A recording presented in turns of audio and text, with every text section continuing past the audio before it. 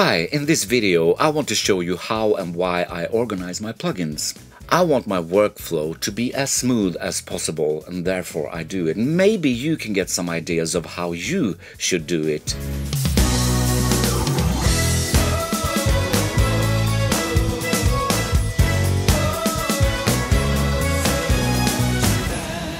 When I'm working with music, either writing, arranging or mixing, I want my workflow to be as smooth and quick as possible. Therefore, I always name my tracks, I always color them, and that is applicable to plugins as well, because the longer time it takes to find a plugin, the more energy I've lost spending time on that. I will show you now how I do it in Logic Pro X, because that's the DAW I use the most. If you use another DAW, probably you can do it as well. Just Google it and you will find it.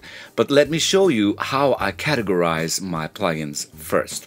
So I made a few categories, 19 of them actually. I have a lot of categories because I don't want so many plugins in each category. It makes it easier to find. So the first one, of course, is EQ, where I have my EQs.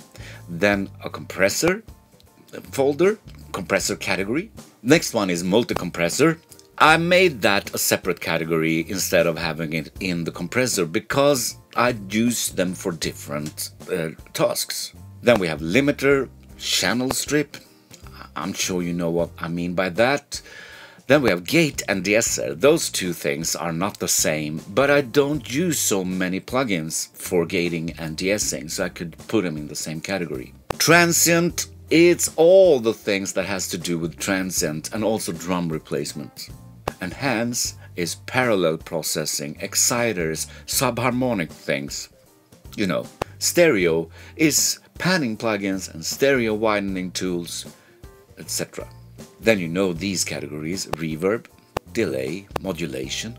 And then we have distortion / analog. This is tape simulators and also distortion plugins that's not meant for guitar, like Decapitator from Soundtoys and Saturn from FabFilter and so on. And then amplifier simulations. Filter, pretty self-explained I think. EFX, all those weird step things that you might need sometimes but not so often if you want to do some kind of effect thing and you don't know what category you want to put it in. That's EFX. Pitch is pitch shifters and also auto-tune things like pitch correction tools. Utility, phase corrective plugins, gain plugins, tools that don't make a sound but you might need them. And then metering. That's my categories.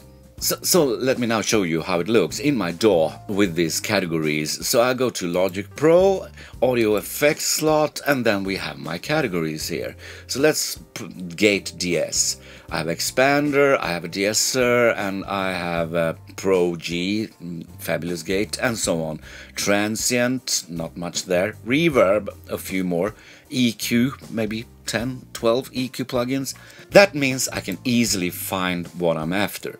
Let's look at Logic's plugin manager and I will show you how you can create categories and also add and remove plugins.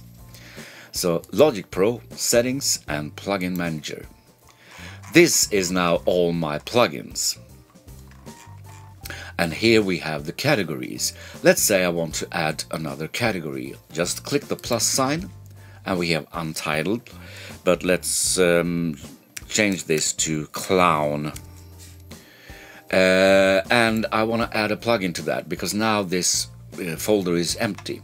So show all plugins, and then I want to add, let's say, the flare from Native Instruments. I just press on the flare and drag it to the clown folder. So now when I press the clown folder, I have the plugin flare.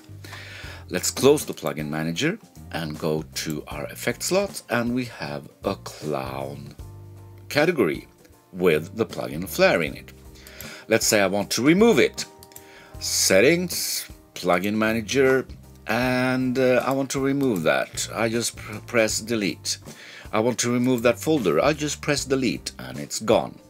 Now I want to add an EQ to my EQ folder. So show all, and I will go to Analog Obsession and I will add the EQAQ, OAQ. I will add that. So I just drag that to the EQ folder, and now is it here? Yeah, it's on the top. Now it's there. So now I can have that in my favorites folder. It takes some time to do this, and also some planning before you are able to do it, because figure out what categories you want first. And also my tip is to name them with the number first, like 01 EQ, 02 compressor, and so on, because then those folders will be in that order in your plugin list. But it's worth it. It's worth it for every time you're working later on to have quick access to your favorite plugins. I change this constantly, take away plugins I don't use so often and add plugins I use more and more. But after you've done the first initial categorize template, it's very easy to add and remove plugins from your favorite list. Well, that was all for this video. The Swedish word of today is categories. It's close to the same in Sweden. Kategorier. Kategorier. Until next time, Roger that.